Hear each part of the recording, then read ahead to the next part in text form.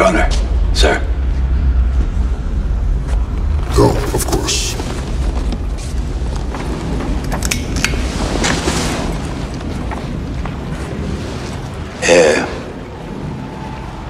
I'm here to request special dispensation regarding the boundaries of jurisdiction.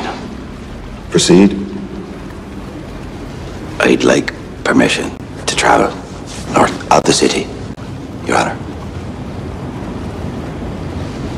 Well, that is quite a request, Pearlie, considering what happened last time. Well, you know, it was a misunderstanding. Yeah. Well, Demon, let's get this over with.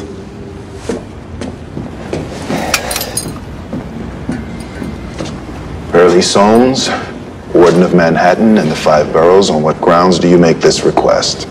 I've come to believe that a human is on the verge of using his miracle, which would be a formidable advancement for the other side. Evidence? The presence of guardian angels, Your Honor. Both the White Dog in the east and Cecil Mature.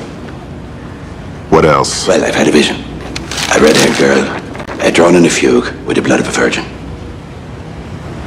Pearlie, that could be anyone. No, okay. Lou, I mean, he's already been seen with a girl matching that exact description.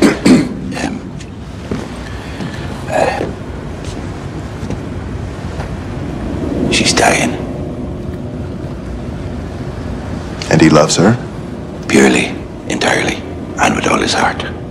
So you believe it is his miracle to save her? I do, sir. Yes, Your Honor, I do. A man's destiny is often not what it seems. I understand that, sir. I do. I understand that, but I have a feeling about this one, you know.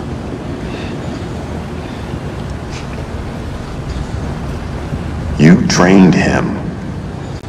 Picked him up off the street. The son you never had. Embarrassing, no? Shit happens. Your Honor, I just need the permission to go north. Denied. This one is too personal. Your prohibition from the Northern Territories is upheld. Lucifer! I need to stop this one, now! Now, you have no idea what now is. Now I was flying. Now I breathed fire and I ate them as they fled.